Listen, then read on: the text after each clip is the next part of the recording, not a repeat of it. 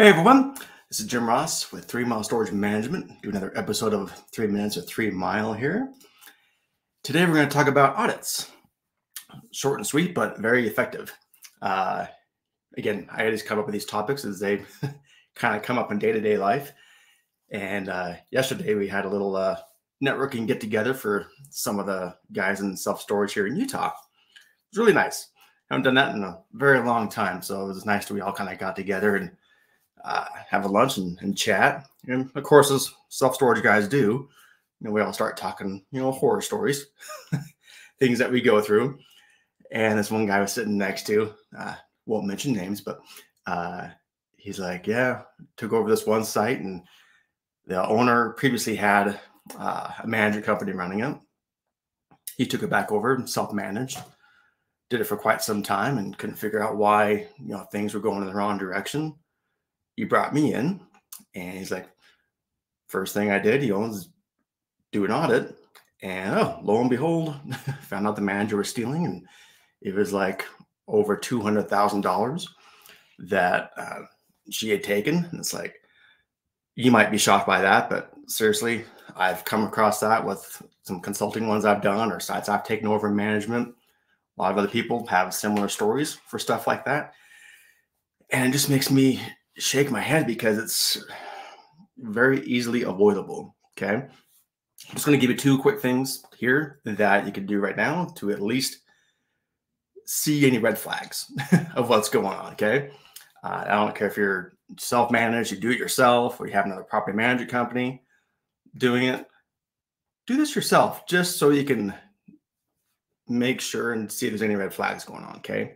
2 simple things. First thing is, you got a software, hopefully you have a PMS software for your storage site. Run what's called like a rent variance report or a rent exceptions report, just to see what's up. If here's your standard rate and these people are getting a huge discount. And I can't tell you how many times I've seen where, we do, half off 2 months kind of a thing special. A year later, they're still getting that same special. I don't know how I didn't catch that. You're just giving away free money. I'm not saying there's any malicious effort behind that. Sometimes it's an honest mistake, but you pull those reports to find that out. Go through that.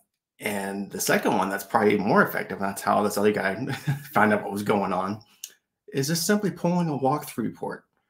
Seriously, when was the last time you had another set of eyes, not just the manager, not just the boots on the ground, but another person going through and doing a simple walkthrough report? I'm just talking about unit 300. It shows rented on the walkthrough report. Look at the unit. There's a rented lock on there. It's customer lock. Cool. Next, 301. It shows vacant on the report. There's a customer lock on there. That's not right. Things like that. Well, in this one case, there was like 50 units that were vacant in the software, but had customer locks on there, and there was under the table deals going on for a very long time. But it's something that's very easily discoverable if you're just doing a walkthrough report. So there's my 2 action items for the day. Okay. Pull a variance report, do a walkthrough, and just see what's up.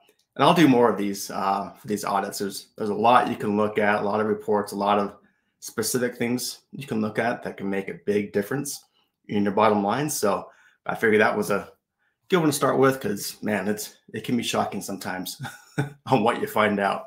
So, all right, I'll keep these coming. Thanks so much. We'll talk to you later, guys. If I can be of any help when it comes to this kind of stuff, maybe doing an audit, cool. Go to 3milestorage.com. You'll see a time you can book a time with me. Hey, we'll look at some reports together. So, all right, we'll talk to you later. Bye.